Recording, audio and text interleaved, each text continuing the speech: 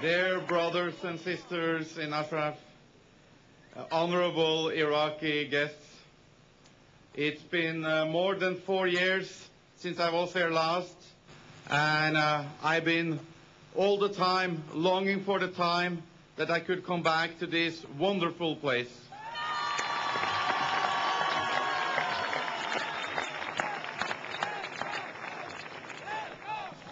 The battle which you are fighting in Ashraf is so important to all of us.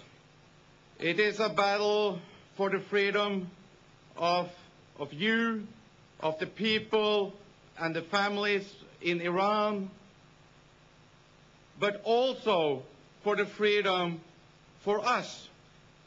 And you are in the front of that battle.